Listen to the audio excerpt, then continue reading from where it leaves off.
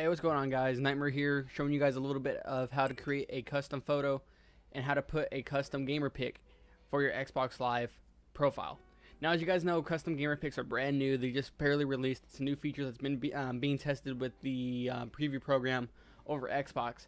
But however, there is a way to actually do this without having to be in the preview program, as well as not having to use a flash drive as well.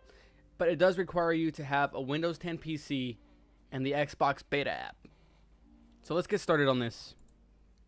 So to unlock the Xbox beta app, obviously you're gonna have to go to the App Store. For me personally, the App Store isn't something that I've personally gotten to use.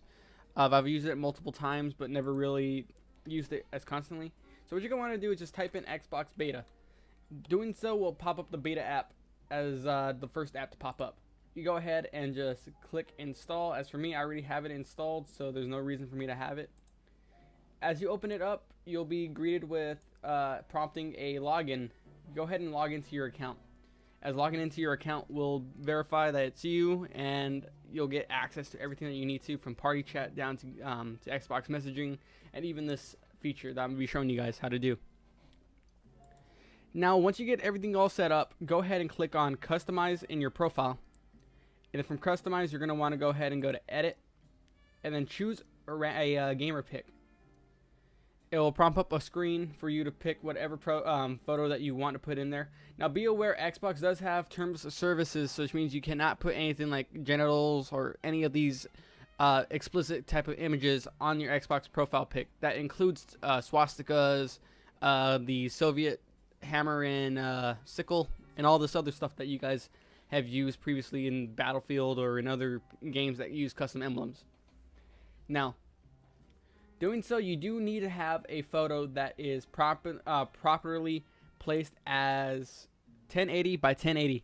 This is so you can actually have a proper in-game photo that can fit into the circle. Not doing so, you'll have a really small circle, and you will not be able to at least see what you're using. Once you have completed this, and the fact that you have everything all set up with your sizing, you can go ahead and go next and upload. Within 20 to 30 seconds, you should actually be able to have your custom GamerPic show up on your profile.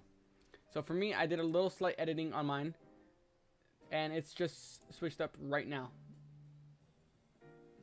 And there we go. Finally all set up. The edges are actually put in together perfectly. Everything's touching perfect.